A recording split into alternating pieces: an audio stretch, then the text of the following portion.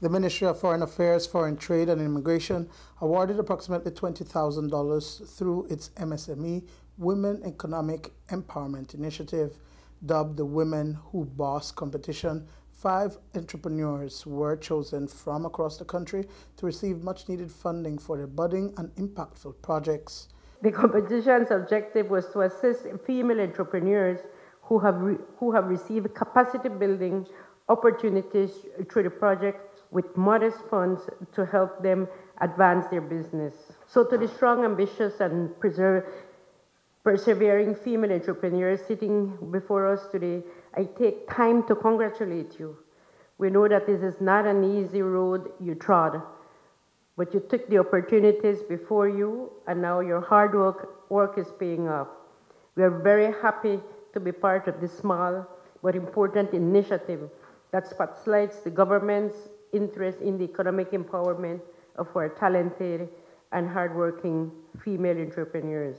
The project of women empowerment in Belize speaks to institutional capacity building, vocational skills training, women entrepreneur advice training, an international initiative forum, and M.S.M.E's COVID-19 resilience.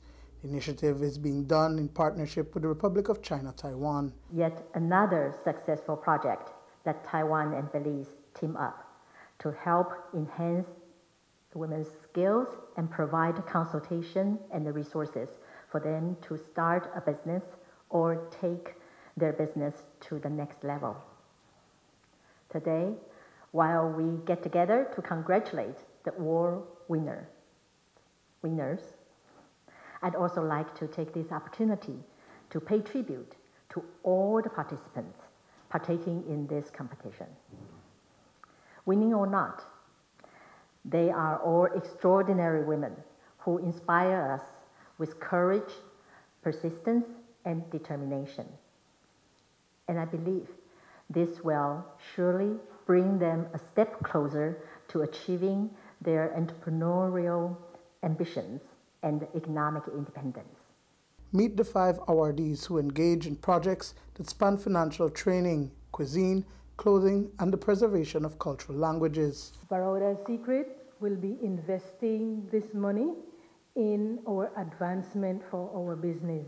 We are so honored to be one of the recipients, and we have already booked our summer line.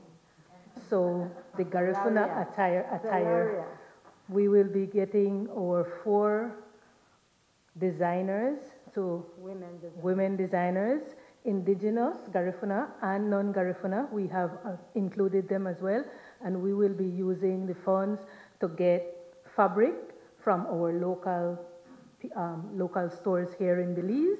Chuxtalite is currently producing an eco-friendly community consist of organic compost, liquid fertilizer, healthy meals, and soon to come, garden tours with dry fruits, vegetables, and herbs. It is planned to invest this award to acquire and purchase comfortable sitting area.